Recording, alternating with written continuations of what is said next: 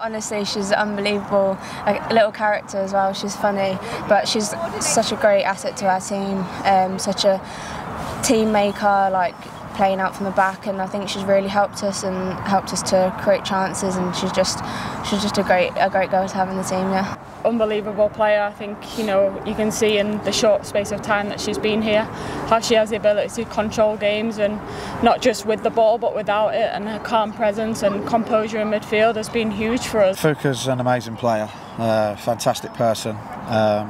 Just her calmness and just her vision, when to speed it up, when to slow it down. I think if you look at Bo's goal against Tottenham, the way she just slowed it down, allowed Emma to get round,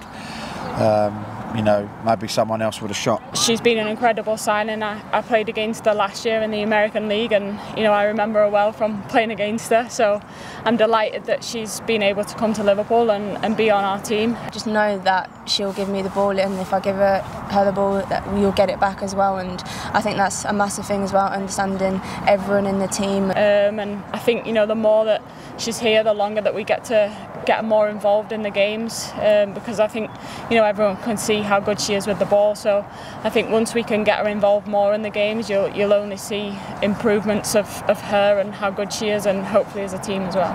She's brought a bit of a calming effect on our midfield, and it's enabled us to put 3 in there as well. We're Bo and Kerry are receiving the rewards and the benefits of having Fuka playing there.